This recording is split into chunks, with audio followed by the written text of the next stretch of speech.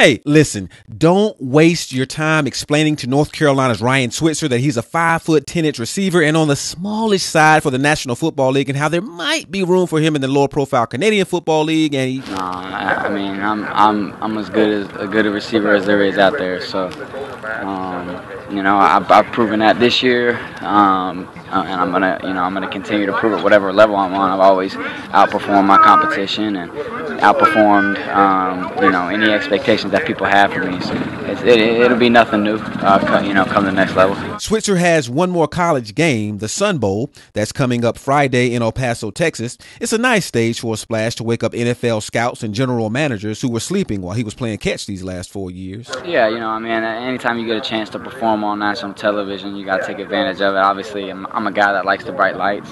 I like when the spotlight's on me. So. And I enjoy playing, so anytime I get a chance to play, I give it everything I got. In terms of proving stuff, I don't think I have any more to prove.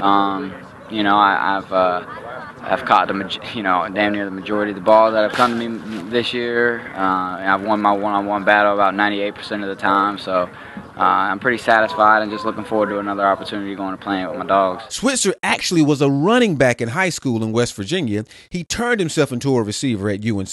Hey, the guy did what he had to do to get on the field. At the next level, the team that drafts me is going to draft me because I fit what they do and they like what I can do offensively and special teams. And then teams that pass up on me are unfortunately going to regret it one day. For the Herald Sun, I'm John McCann.